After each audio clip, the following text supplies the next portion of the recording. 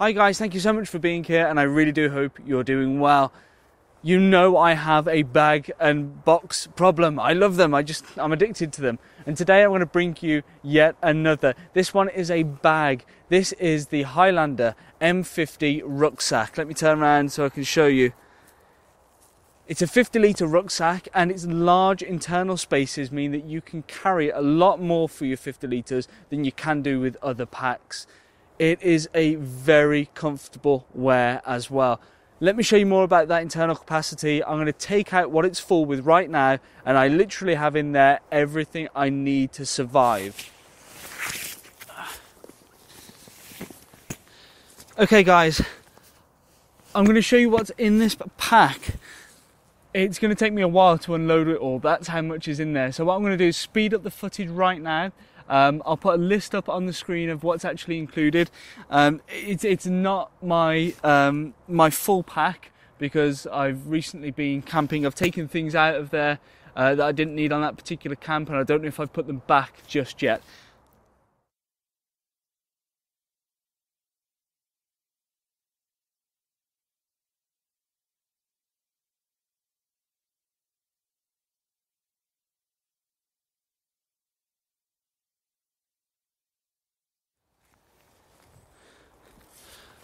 Right, that is the pack unloaded. I was right, I don't have everything there, but it's a good selection, so I'll just talk you through what I've got, because it's quite fun.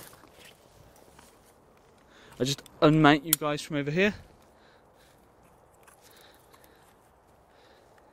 So in that pack there, I managed to get a pack of over trousers for if it gets particularly wet, a DD camping hammock, a DD XL tarp. I managed to get a dynamo wind-up lantern, 2 walkie-talkies, that's just my tinder box there, with a spork on top, my first aid kit, emergency blanket, that's my inhaler right there, always spare medication, 2 bandanas, that's a 4-season sleeping bag there, that's a big bulky sucker, and that had no problem going in there. I've also got some 6-inch yellow ABS plastic tent pegs right there. Next to that, I don't know if you can see it right here, we've got a large selection of paracord. Next to that we have these bungee balls. Right next to that there we've got the Bushbox XL, which is a fold flat stove where you burn twigs. We have here the Yugoslavian mess kit. In there I have a 1 litre water bottle, a pot, a pan as well to cook on, cutlery and a cup. I've also got a pair of gloves there just for my hand protection if I'm doing particularly spiky things.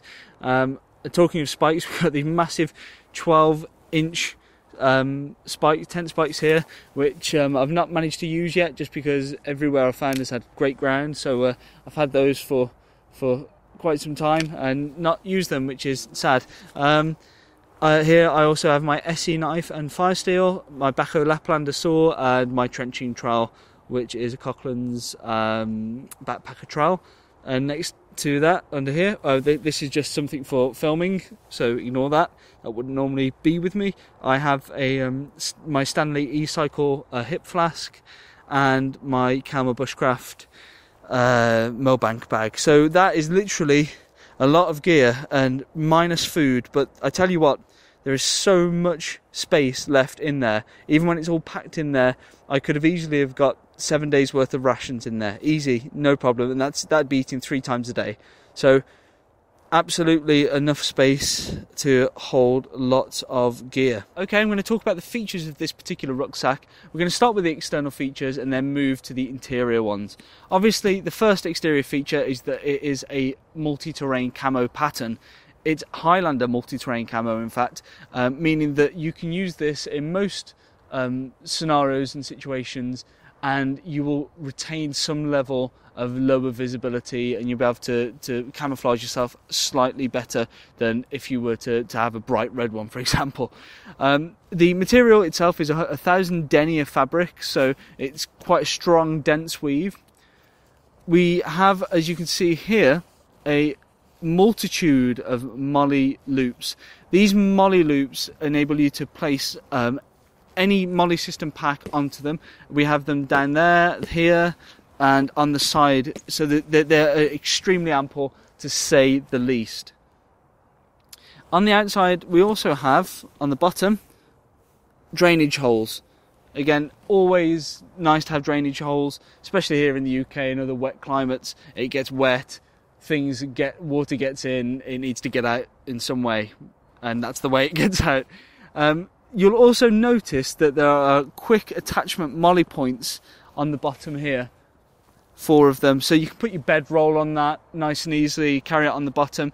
This carries nice and high on the back, so that bedroll will be a nice lumbar support, or at least comfortable lumbar support, in addition to the pack.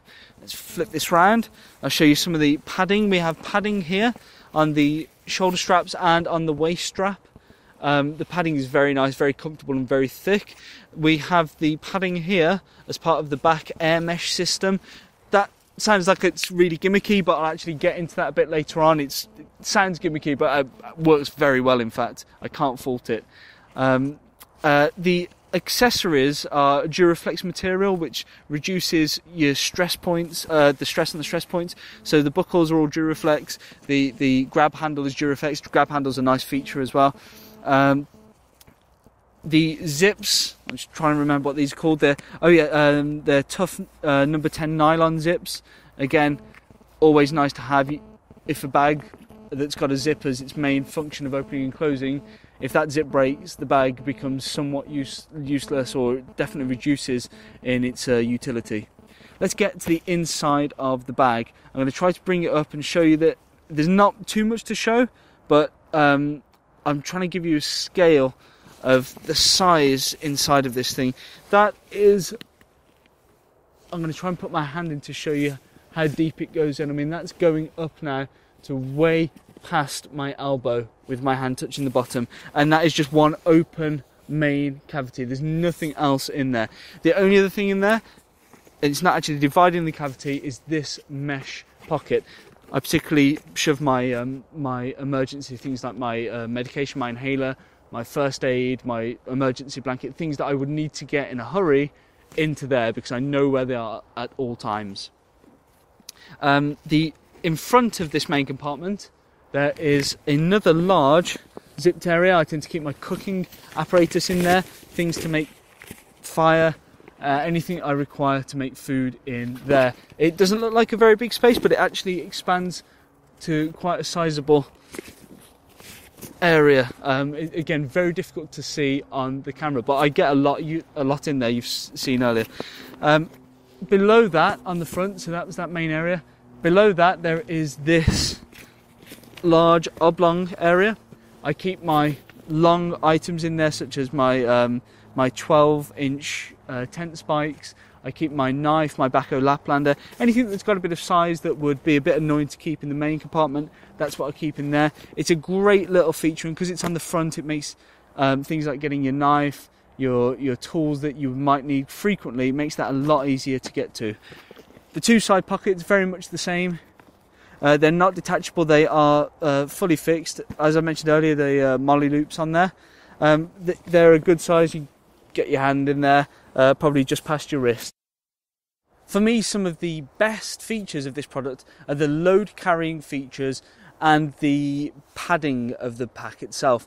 When you're wearing it, it really does feel very comfortable, and you can just keep walking and walking and walking, and you just don't get tired of wearing it. I mean, I've got packs where they're very comfortable, but after an hour and a half sort of trekking or hiking, you start to feel chafing here and there, in the shoulder, in the lower back, you get aches. But because of the load carrying placement, and it sits quite high on your back, you really do not get those aches that you do with some other packs, especially the store-bought rucksacks that you might buy, you know, in a regular shop, just a 50-litre hiking, camping type rucksack. The air mesh system, I know it sounds gimmicky as anything, doesn't it? And it really does sound gimmicky. And when I looked into this particular rucksack, I thought, air mesh? But it works, right? I'm a guy that perspires a lot. A lot. That's all I can say without getting too gross. So when I have something against my skin like a rucksack, when I take that rucksack off, normally my undergarments are soaking wet with sweat, as is the back of the bag. Now, this hasn't quite cured that, but what it has done is reduce it down so that I literally just have a small line down my back rather than sort of a whole wet patch. So that for me is very beneficial, and it's not something I expected from the air mesh, but it's a very, very good system, and the air circulation does work very well. As I mentioned before, the design of the interior space of the pack has been done very well. You don't have the compartmentalization as you would in some packs, which enables these big expanses of space to carry bulky and unusual kind of shaped items, which is a very, very nice feature. If you're anything like me, I've spent too long sometimes trying to get things to fit and then just going, I won't take that with me. And then you get to the camp and it's the one thing that you think, why did I leave that behind? So this enables you not to sort of have to compromise on what goes with you. The downside to that, in a sense, is that some people might say that the lack of compartmentalization stops you from first of all being organised and being able to find things easily, and secondly stops you from carrying smaller items that may just like get lost down the pack, and that's no good. But that is taken care of by the ample MOLLE webbing on this thing. It really is everywhere.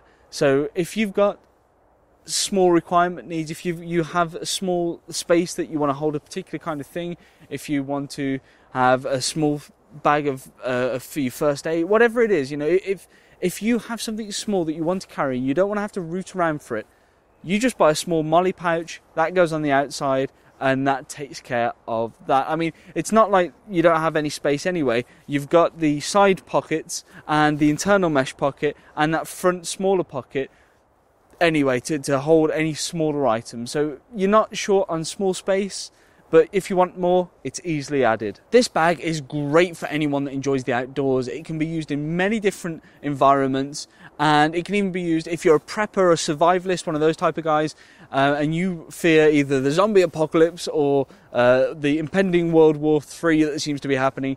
Then you need your bug out bag, your grab bag. You need to be able to get that bag, get out, and have everything in there. This bag certainly fits that criteria.